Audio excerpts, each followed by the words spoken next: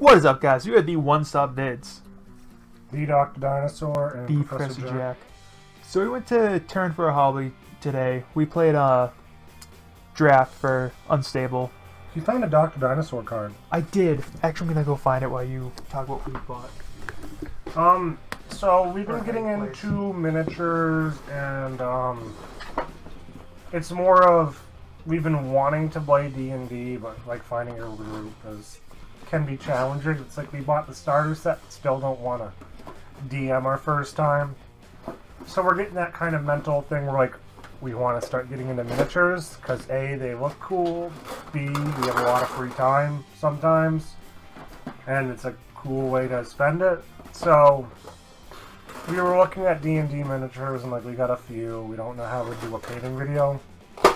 And like I guess Professor Jack decided to paint a lot of models as a kid, so or build a lot of models. So like he got some really small ones, incredibly stupidly small ones that we didn't know until we opened up the box. But like we figured that could be a video for you guys to get into hobby shop stuff.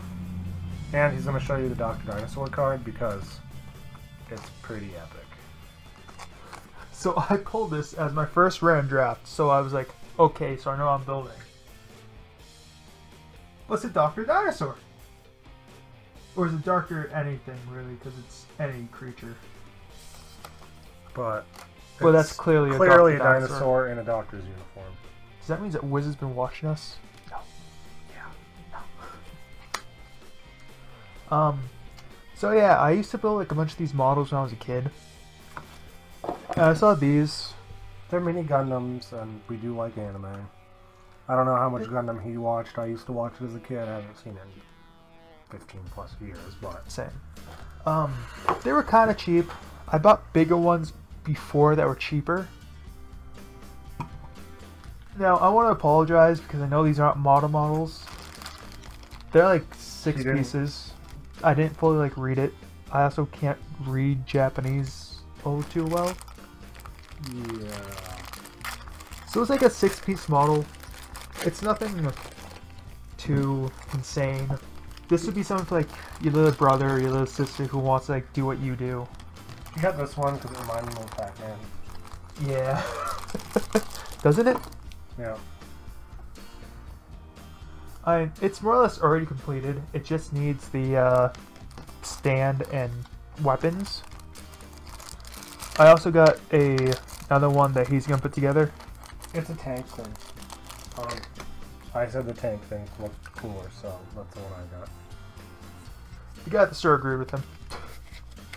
So it's just gonna be like a really, really small dab of glue. I know this isn't the best glue on the market, but for $2, it works for me. And we're literally gonna use a dab that's non-seeable. That's how small it is. Yeah. Oh, that's weird.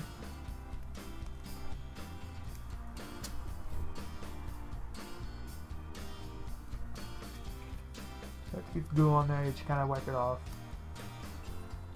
That's literally just a sticky note, fold it up a little bit. You can use paintbrushes or toothpicks or skewers. I had sticky notes. Yeah. I watch a lot of a YouTube series from Adam Savage, if you guys know Mythbusters. Nope, never heard of it. Explain this. We are being sarcastic, America. But his thing was, if you ever find something sticky for cheap, like skewers or anything, buy them. Because you're always going to have a use for them. Holy arms move. But yeah, and you get a little base too. That I'm not 100% sure how that works. It's good opposable appendages. It does. You know, for the price I paid for it, 30% off. It wasn't a bad deal. Crap, did I put this upside down? 30% off of 60? Of $6. I did not pay $60 for these. Yeah, I'm bad at numbers. It's like almost $2 off. Yeah. Maybe 33%, so I'm gonna take $2 off. And then you just kind of You don't need that much glue for these things. They made these things so that they're tight. Jeez. If it ain't tight, it ain't right. I learned that while working on cars. No, it's put it backwards, that's why. That's very smart. Okay. And that's the basic little... I'm not sure his name. I'm just going to call him the Batman dude. He kind of looks like Batman. You gonna put yours together now? Yeah, I'll put my Gundam Converge together. I'm gonna name this one Tank Guy. You know, we could also go through and paint these after. We're not going to in this video because we're not good enough at painting yet. If they're already painted, why would we paint something that's already painted? To give it our own twist. Make it look how we want them to look. We do the same thing but green.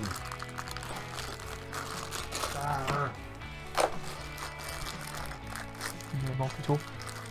If I knew that was there, yes. But, you know, I have already done this like an animal now, so... You know there's multiple pieces to open, right? I feel like I ripped a good chunk of the... I mean, for $6, they're not that great. But... You got 30% off. You got them for like $4. True. But still, for $4, it took me, what, 30 seconds to put that together? I'd rather pay the 15 and get half hour worth of fun. You're not even gonna glue it in. Just gotta hope for the best. I mean... I'll glue it in after, but... You really don't need to. I don't think mine came with a stand. It didn't? I don't know. So apparently some of them have stands, some of them don't. Maybe because mine flies. And yours might walk. I mean roll, because mine has wheels. Well, I didn't see it didn't have legs. Do the wheels actually roll? No. I'm saying it there and I ain't got no legs. I probably did that all not on camera too. Probably. I don't think I did mine on camera either. You might have. I don't know, I was watching you, not the camera. So, I'm going to take it apart and then I'm going to do it all on camera. Step 1, little gun. Shove it right in the tight little hole on his head. Oh yeah. Now he's a unicorn tank, baby. Yum, nom, nom, nom. Ah, let's see. We got the left arm. Let's put it on the left arm. Rawr, rawr, I can grab things. Now we got his gun arm. Now I can shoot things, and I also have a bit of a shield if I turn. Brr, tank bot. Boom, boom, boom. So maybe in the future we'll buy more, like the ones that are like 10, 20 minutes put together. And try to see if you like those. Maybe we'll do a stream of us doing a big one, but not 100% on that yet. not this size. This No. is a joke. Honestly, if We knew there were more than 4 pieces, you wouldn't have bought them. No, I wouldn't have. I would have There gone would have over. been like 50 small pieces.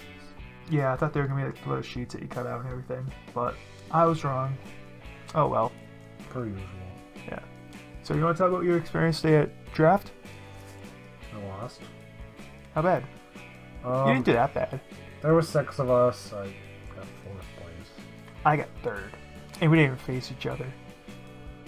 First round, I ended up playing against the kid who got 1st place. He beat me real quick. Second round, first game, I just got smacked, beat down bad. Game 2 and 3, I just demolished the other kid and like finally figured out what got my deck up and running. Game 3, round 3 in the tournament, the first game, again, I demolished my opponent.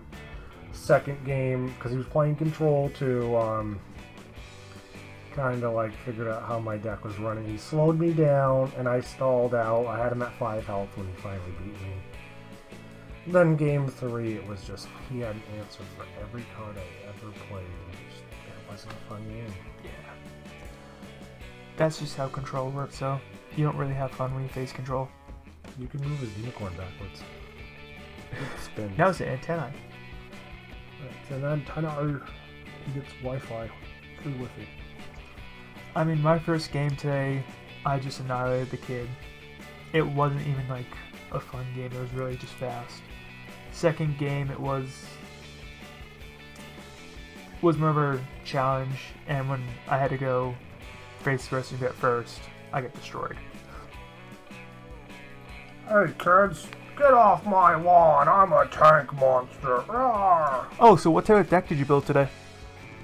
So we played a draft of the Unhinged, Unglued, Unstable. Unstable, yeah, that stuff.